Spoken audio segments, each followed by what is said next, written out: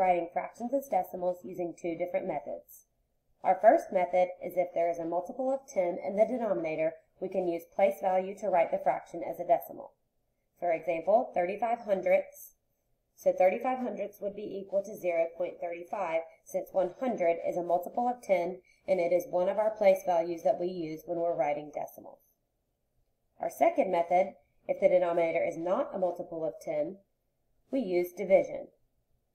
5/8 would look like 5 divided by 8, and that would give me 625 thousandths, or 0.625. As a review of the place values, the first digit after the decimal is the tenths place, the second is the hundredths, the third is the thousandths, the fourth is the 10 thousandths, and so on after that. So let's look at a couple of examples. Our first example, 3/10, where 10 is a multiple of 10, so that since the tenths place is the first digit after the decimal, this one is pretty simple. It would just be 0.3 or 3/10. This second one, 50 is a multiple of 10, but it's not one of our place values that we reviewed on the previous slide. So I want to set this up to where it can have 100 as the denominator since that is one of our place values. I can multiply 50 by 2 to get 100 and 4 times 2 to get 8.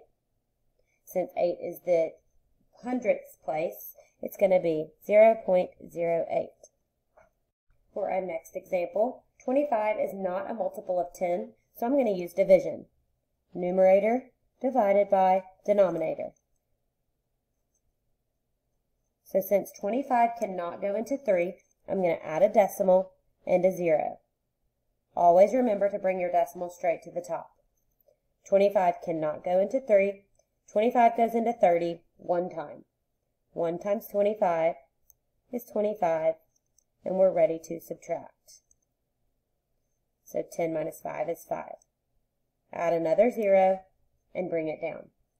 25 goes into 50 2 times. 2 times 25 is 50. And since I have 0 at the bottom, my answer is going to be 12 hundredths, or 0.12. This would be a good place to pause the video to see if you can solve this one on your own, or you can continue watching to see how I solve it. So again, 8 is not a multiple of 10, so I'm going to do 7 divided by 8. And since 8 cannot go into 7, I want to add a decimal and a 0.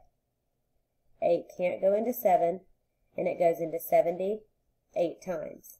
8 times 8 is 64, and now I subtract. 10 minus 4 is 6. Add a 0 and bring it down.